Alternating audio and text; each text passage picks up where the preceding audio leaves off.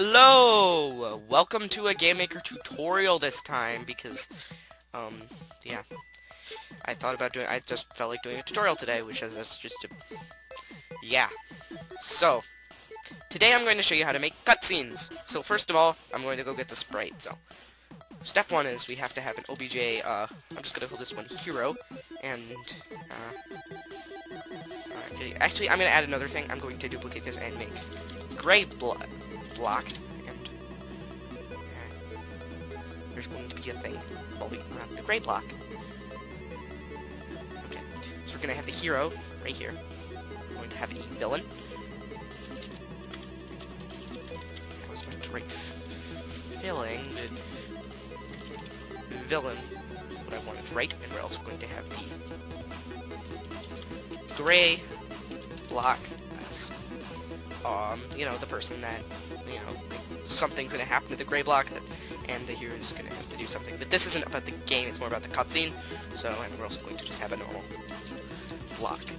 So, now,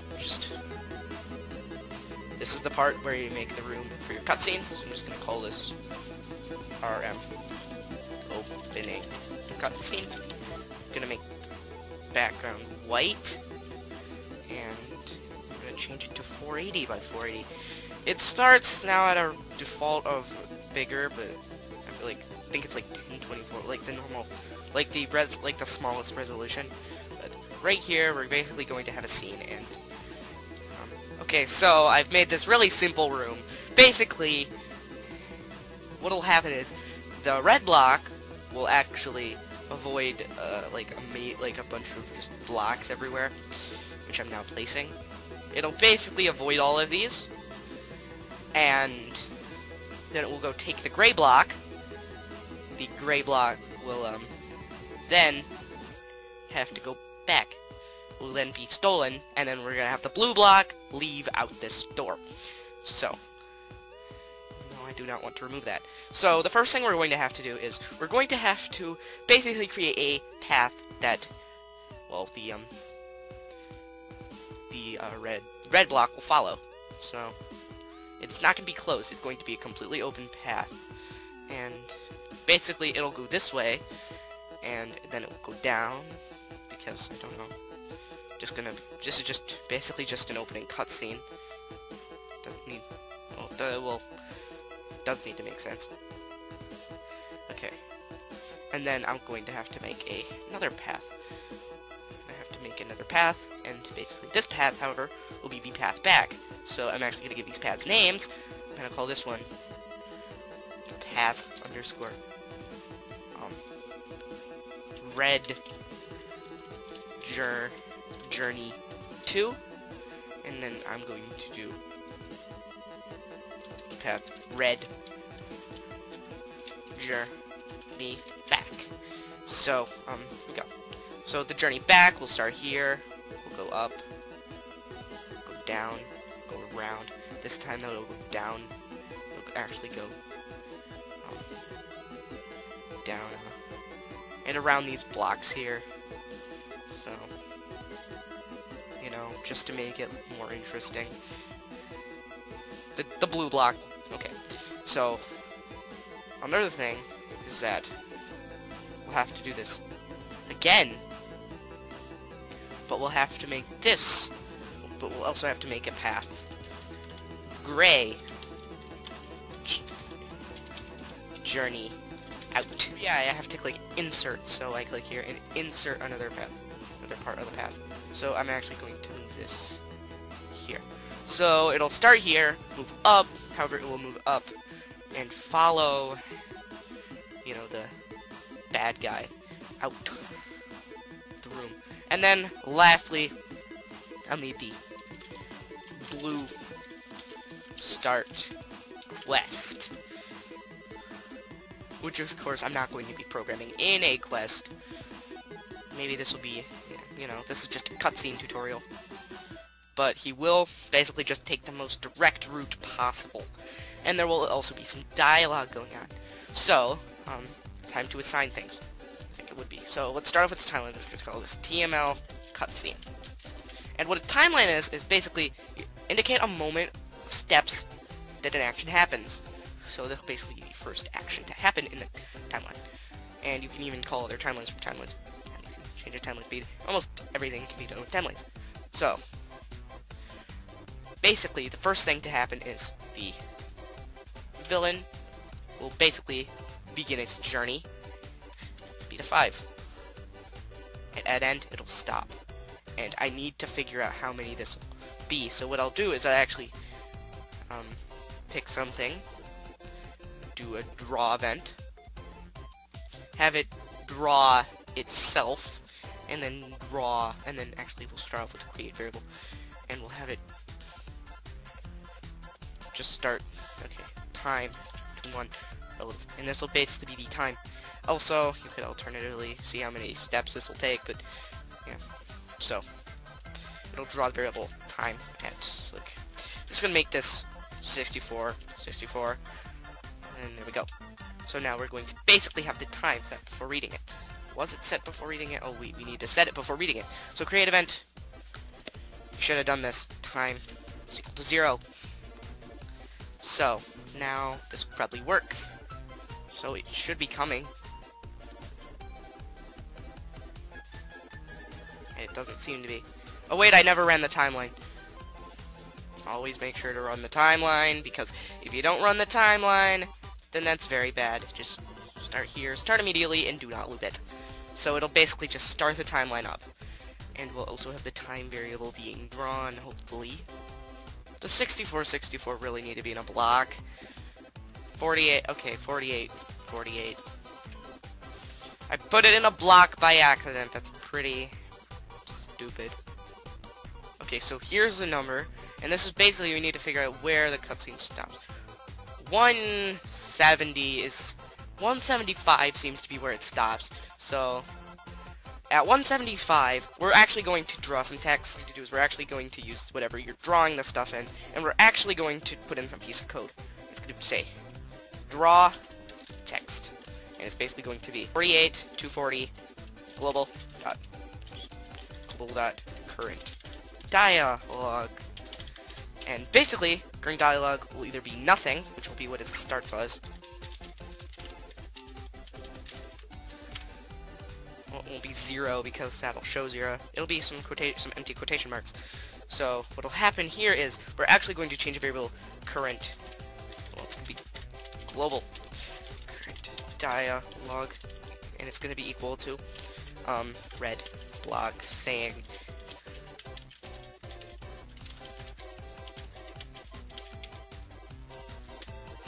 stupid.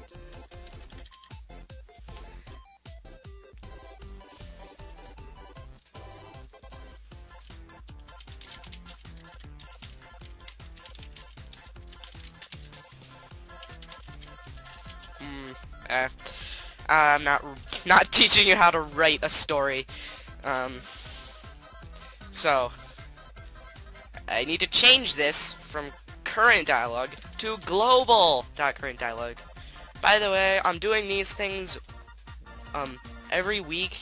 I'm going to be doing a different thing. So this week I'm doing a GameMaker tutorial. Next week it'll be another live stream, then a tutorial, then a live stream.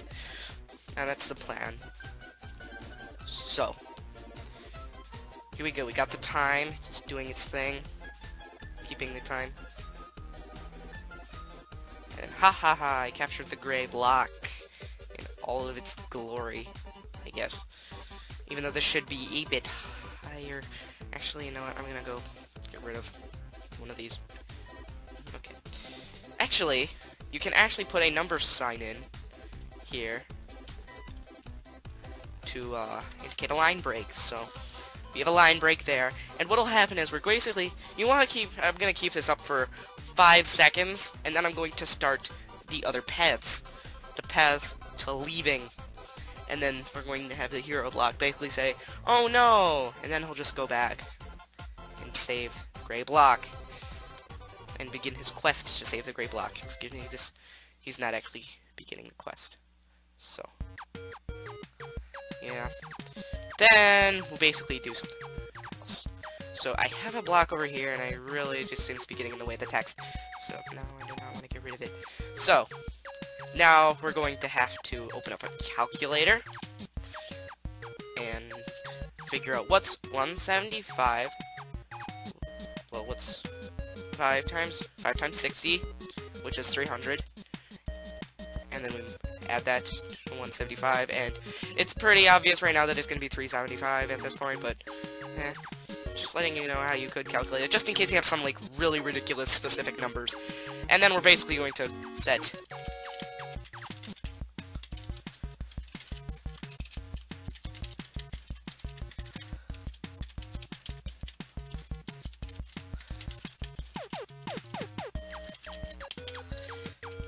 more of the dialogue. This isn't a dialogue tutorial. Well, it is, kind of, but it's not a dialogue writing tutorial. This is basically just dialogue to show you where you put the dialogue.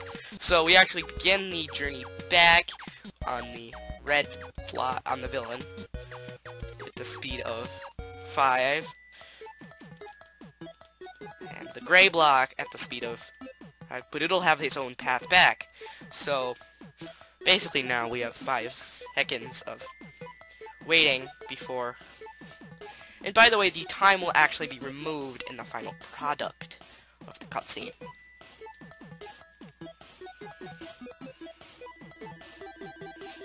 So far the cutscene looks like this. Red block walks through the block forest into the block park, I guess, and then he says his dialogue, haha, I captured the gray block. He says it for 5 seconds. Then the gray block gets... Then he just goes and takes the blue block away. And actually, I think that just because of this tutorial, I'm gonna change this variable to 250, because I do not want this to fast. But remember, make it so that you can at least say the word 3 times, the text 3 times, and then the next thing will basically be after that happens. Wait, I need to figure out where does the path actually end. So that's the next part. So the next part is to figure out where does the path actually end, and when should the pacing be right. Your timing thing, you could be using a stopwatch. I use the GameMaker step system. Remember to have your room speed set to what you want it to be at the beginning, though, for how fast you actually want the cutscene to go, because if you change it, your cutscene will go much faster. So at 250, he starts taking. He starts to kidnap the blue block, the gray block, and I guess at 500 is when we should actually begin the next piece of dialogue. So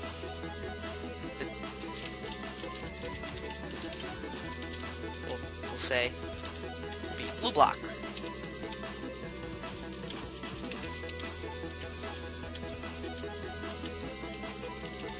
Super cheesy.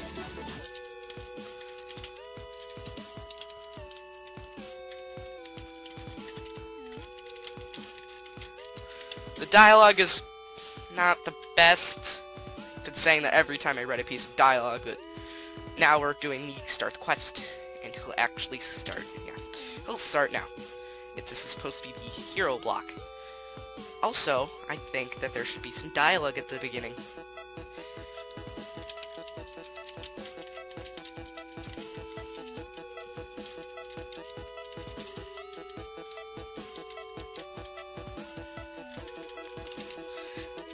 You know, just some introductory message.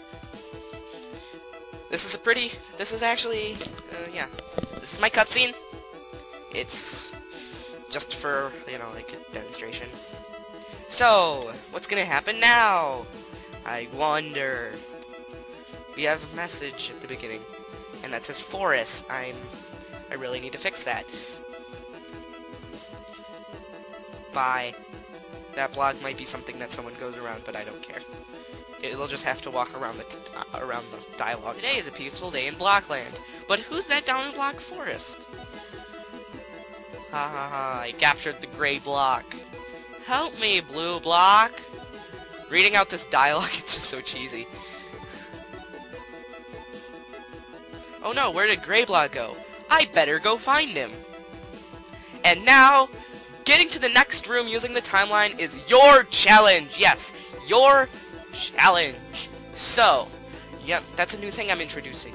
Your challenge. You will be assigned a challenge, and which I will not be showing here because what you learned in this tutorial should cover what the challenge is. So, your challenge, as I said, is to make it so that your character gets to the next room using the timeline. Not using outside room, but because what if the cutscene doesn't end in leaving the room, but using the timeline. So this is the completed version in the cutscene. Thank you for watching. This has been a Truddle 2 video, and I'm just gonna let you watch the cutscene that I made. And yeah, goodbye.